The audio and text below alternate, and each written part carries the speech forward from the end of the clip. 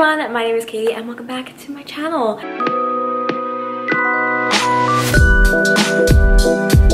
Today I want to talk about some goals that I have to set for 2021. It honestly sounds so weird to say 2021 out loud, but it's here and I really wanted to set some reading goals this year and make a video about it. I haven't done this ever in the past and I just think I have some reading goals that I want to meet this year. I'm making a video, writing them down in my bullet journal. That is going to be ways to make sure that I achieve these goals. So looking back at 2020, there are some things that I wanted to do and then didn't do, so that's kind of what I'm carrying over into this year. And like obviously 2020 was just a very strange year. I think everyone can agree there. So you know what, I'm not like mad about it, I'm not upset, but I just think that I should make goals so that I meet them. So the first being first is, I mean, it's not 2021 yet when I'm filming this, but I did end up reading somewhere between 55 to 60-ish books in 2020. In the past year, I think the year before I read like 116 and the year before that I read like 102. So definitely almost like way less than I've read in the past, which is totally fine because this year has been weird. But I think like a reasonable goal going forward every year would be to read about 75 books. I think that that's a reasonable pace for me. And this is just something, you know, your worth as a reader isn't determined by how many books you read. But I think this is for me like a pace that I want to be reading at, to be able to kind of get to all the books that I want to enjoy, because I feel like I definitely didn't get to everything that I wanted to enjoy this year. I feel like I'm always pretty good at staying up on YA releases. So, you know, like I don't feel like I need to set that as a goal, but there are some other areas that I want to work on. I think first and foremost, I really want to consciously be incorporating diverse titles into the books that I read. I think that I maybe didn't do as good of a job as I could have done on that in 2020, and I really just, you know, want to make an effort to be reading own voice novels, be reading books from diverse perspectives, books from Black authors, book from LGBTQIA authors, just like anything and everything, diversity. I think that I can up the ante with my consumption of that kind of literature.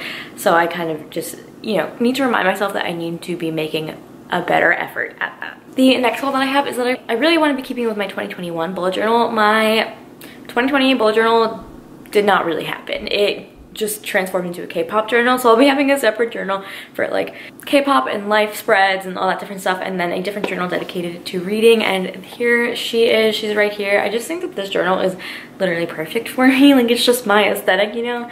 So I've already started it, and I am going to be doing a separate video on like setting up my 2021 bullet journal, but this also has some 2020 like wrap-up spreads because I didn't do bullet journaling all of 2020.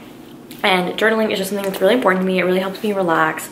I love it, and I just think it's really important for me to have creative outlets because I always feel like I have this creative energy that I don't get to use in my day-to-day life, because like as my day job, I'm a scientist, which that's very analytic, data focused, which I love. I love that, but I have this other creative side of me that I feel like need some outlets for that, and I'm not like, you can go to like the traditional like creative outlets like dancing or drawing or anything like that. So like bullet journaling, and of course having my booktube channel or some of my outlets for that. But I do think it's important for me to kind of have a bullet journal so that I can kind of combine like the organizing side of me with the creative side of me. And it's something that I really enjoyed when I did it in 2019, and I'm really sad I didn't do it in 2020. So I want to be keeping up with it, doing monthly spreads, like letting the journal bring me joy. The next goal that I have is I really want to read more manga.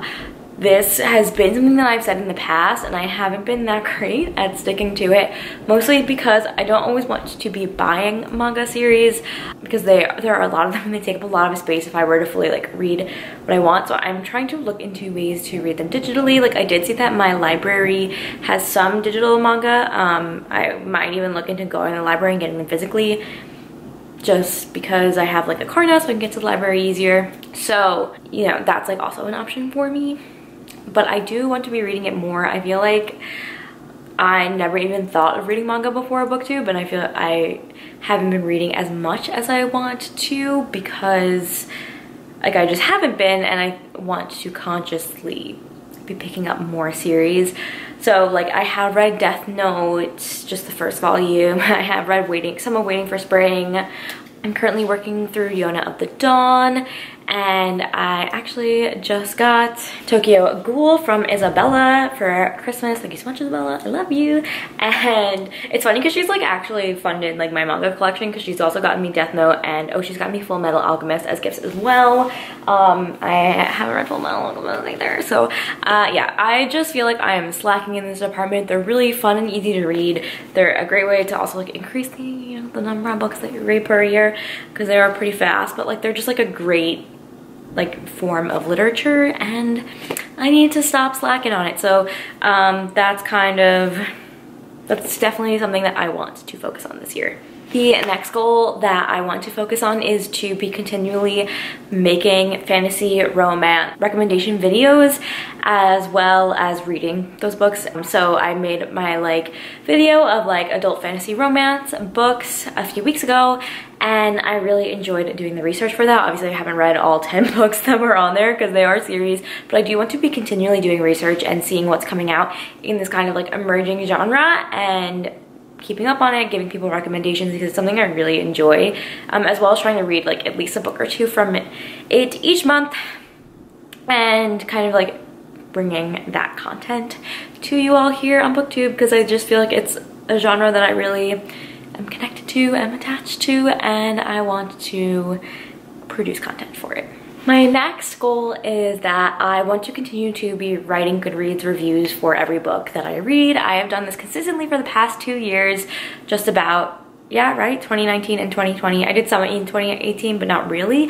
I just really enjoy writing Goodreads reviews, and especially if I write them when they're fresh in my mind and keep on top of it, it's a lot easier when it comes to wrap-ups, because I have written out my thoughts. I don't even need to refer to the review as much, so it makes like filming me's life easier, so I should stay on top of that. I have some catching up to do for the end of 2020, but I think it can be done, and I just enjoy writing reviews. I mean, that's the whole thing, that's why I'm here. So definitely a goal that I've kept in the past and I want to sustain. And I just have 2 more little goals left. Okay, I don't want to go get the books that I own because they're literally on top of the bookshelf, and that's kind of annoying for me to go grab. But I want this to be the year that I start reading Brandon Sanderson, because I haven't like really I've read his YA stuff, but like his adult fantasy like Cosmere that has like all the million bajillion books, like I know it's something I'm gonna love. I started The Final Empire literally a year ago and DNF'd it, not because I didn't like it, but because I was just completely not in the mood for that kind of book, and kind of just like didn't read for like 2 weeks after that. Like I was just going through a time.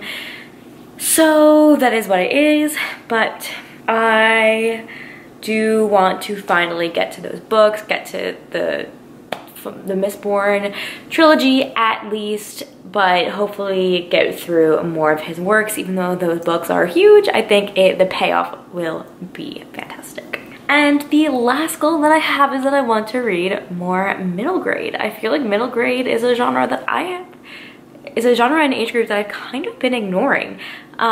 This includes like I want to go back and reread Percy Jackson. I don't even know what counts as a reread and an initial read, because I don't know where I read up to when I was a kid. I read the first 2 Percy Jackson books last year and I haven't touched the series since. I think I need to go back and like read all of Percy Jackson. I just started reading Keepers of the Lost City series. I love it. Like I just love the vibes of middle grade, and like it's just so wholesome and it just makes my heart happy. So I definitely want to explore more books in that genre. I've also heard that Morgan Crow is a really good book, so I think I will be checking that out as well. And you know, there's a Harry Potter sized hole in my heart because J.K. Rowling is a TERF, and I want to replace that with other wonderful middle grades that are just as good. So I think that's it for me. This was really fun to make, just like a good time to list out all the things that I want to consciously be keeping in my mind with my reading selections in 2021. Please let me know down below what your reading goals are for 2021. I would really, really love to hear them, and let's just chat in the comments. Love chatting with you guys in the comments so that I know, you know, like what everyone's working towards this year. So have some fun, read some books, and I'll catch you guys in the next one.